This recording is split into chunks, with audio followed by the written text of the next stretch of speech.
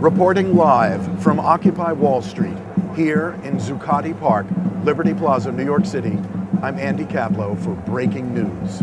You know, it's very funny. I'm meeting my husband, Wiley, for a late lunch. You know, I said, Wiley, where do you want to go for lunch? And he said, the zoo. Now, I was laughing, you know. I said, what zoo? I thought he meant maybe, you know, the zoo in Central Park.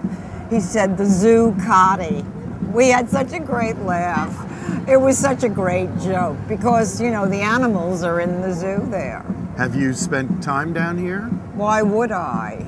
That Zouk Square is very dirty. They defecate there. I was there many years ago with Mr. Zuccotti, who owns the park, who's a lovely man, by the way. He's one of the heads of United States Steel. We used to laugh, we would say, Zouk, we called him Zouk. We would say, you know, we all call it United States Steel, S-T-E-A-L, you know. We had such a good laugh over that one. He didn't think it was very funny, but we did. Did you know him before U.S. Steel made the deal to buy this public park? Oh, yes, of course. He tried to buy Central Park once. They wouldn't sell.